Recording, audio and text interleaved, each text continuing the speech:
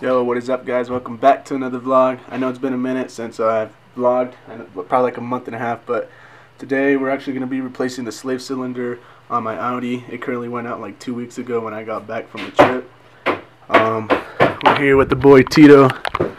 We're just setting up everything right now. What's good, my dude? What up, dudes? What's going on? Just, prepping everything, getting everything ready. Get started on this. Yeah, so this right here is the old slave cylinder that was ripped, and it was actually set up wrong in there. And Tito has a new one right there. So that's the new, and that's the old. So we're gonna be putting that in somewhere back here behind all this wiring. You could kind of see it, but once we go down there, I'll give you guys another view. So let's get that going. So once you're under here, just look up to the left right here. And then Tito and I actually took it off the other day. So pretty much where it goes, it mounts is right there on that bracket. And what we're going to do is we're going to mount it back and then just line the slave cylinder onto this bracket. So then it holds on right, and then we're going to bolt it on. And it should be alright. Hopefully have a clutch back in action. So we'll keep you guys updated right now once we install this part. So once you got the slave in there, you can see the bracket aligns up with that. So we're just gonna tighten that up and then make sure it hooks up to right there. Everything is in. We're just gonna get that bolt in and we should be good to go. So Tito and I are having a little bit of trouble just putting it back in. Alright, it's in. I think it is. We just gotta tighten it.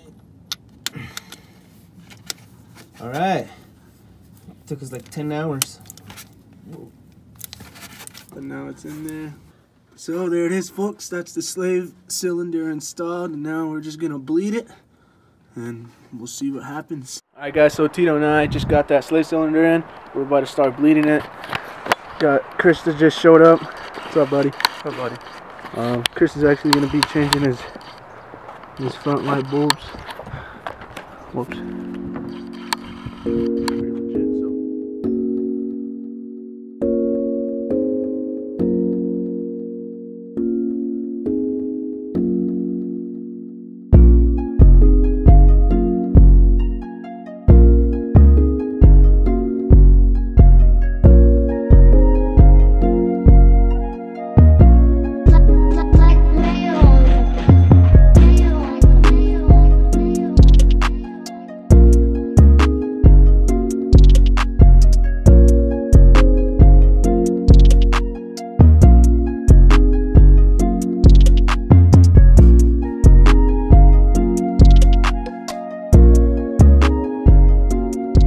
Chris just finished installing his light bulbs. Yeah. Looks pretty sweet. Not bad. You guys are wondering which ones he got. We got them on ECS tuning. Oh shit. We called all good here.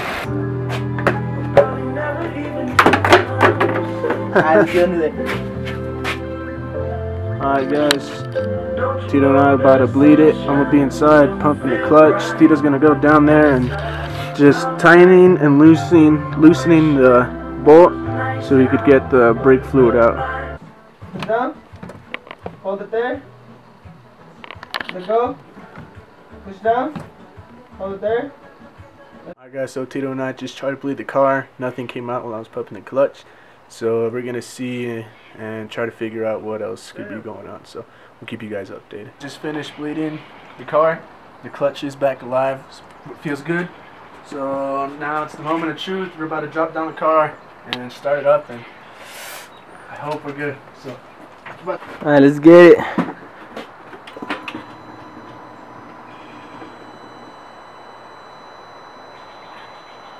Ready?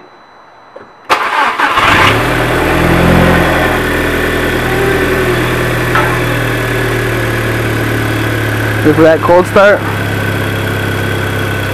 Not bad. Alright folks, so the car, everything on the car is good. It was just that one situation with the slave cylinder. So hopefully right now we're about to find out, and we should be good to go. But besides that, the car is in good shape right now. Back then, I wasn't really boosting at its full potential, so I went back to Event Works, and they told me that my turbo was going out. And I was like, I don't know if that could be true.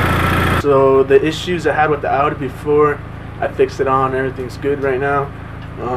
I did get a stage 2 tune at Event Works. When we were test driving it after the tune, my diverter valve did go out because they were saying I had some type of boost leak there because I wasn't boosting at it wasn't boosting at what it's supposed to be. So what I did was I swapped that out, and I still had the same results. It felt a little bit better, but it still wasn't pushing what a stage 2 should be. So what I did was I took it back to them. We diagnosed it, and we tightened up everything to see if there was any boost leak. Everything was good.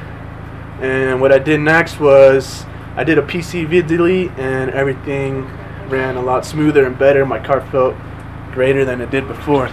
So I did install the oil catch can with that, and after that everything was good. The car was boosting good. I'm pushing, I'm not sure what numbers I'm pushing, but I'm hitting about 21 PSI right now at the peak. And that's what happened before the whole mess. I think that was the whole mess I was lost in. So during that whole time I wasn't vlogging. I did do a lot of maintenance, which I should have vlogged, but I just wanted to get it done and over with. I've done engine mounts, oil catch can with the PCV delete. What else have I done? The N205 valve, this thing right here. What else did we do, Tito? Coolant flanges, all the coolant flanges, huh? Coolant flanges, thermostat, this valve cover gasket. I'm pretty sure I'm already up to date with the fixes. Spark plug, Colfax. The next thing I plan on doing is time cam follower, timing chain, one of the gaskets back there, and I think they'll be up to date, huh? Like top notch. This thing is, I love this car, but I don't know if I'm gonna be keeping it. He wants to get rid of it. This is a chunk. So yeah, I'm thinking of, I might be selling my car. I'm not too sure yet. So if you guys are watching this and like the car I want to buy, just hit me up and we could see what's good. But and if you guys can guess what kind of car he's going for next, you can have it for free. Yeah. So you guys can comment down below and see what comment you get next. Maybe comment down and you might just get this thing for free.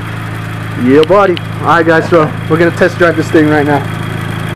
We just got back from driving the car. We did put it back up just because we did notice there wasn't an O-ring in there. So we went back to O'Reilly's, picked it up. But besides that, the clutch feels good. It's grabbing. So I think we should be on the good side right now. So let's hope this O-ring fixes the issue and the car should be good, guys. We just installed that O-ring. Everything's good. It's not leaking no more. And I think that's going to be it for today's video, guys. So shout out to Tito for the help. And we'll catch you on the next one. Don't forget to like, comment, and subscribe.